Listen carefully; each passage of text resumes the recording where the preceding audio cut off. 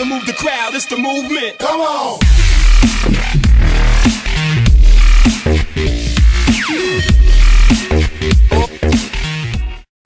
Hey, what is going on, guys? MFK Clicks here, and welcome back. So before we get into the video, make sure you hit the subscribe button down below, and also be sure to leave a like on the video as well. So today I have some huge news for you guys today. 4J Studios just tweeted out that the patch for TU14 is now in Sony's hands for testing, and they even gave us a list of every single thing they've added. The list is absolutely massive, so if you guys go look down in the description below, I will have a link to the Minecraft forum where you guys can see everything they've added. There's some stuff we already knew about, such as the emeralds and everything, potatoes and carrots and all that, and they've even added some stuff we haven't heard of yet. They've added zombie villagers as a new mob. They added some potions such as the night vision potion and an invisibility potion as well, and even some fixes to things like the furnace where they can now use wooden tools as fuel. So there is a bunch of stuff coming with this new update. I really hope you guys enjoyed it, and if you did, be sure to hit the like button down below if you are excited for TU14. I know I am.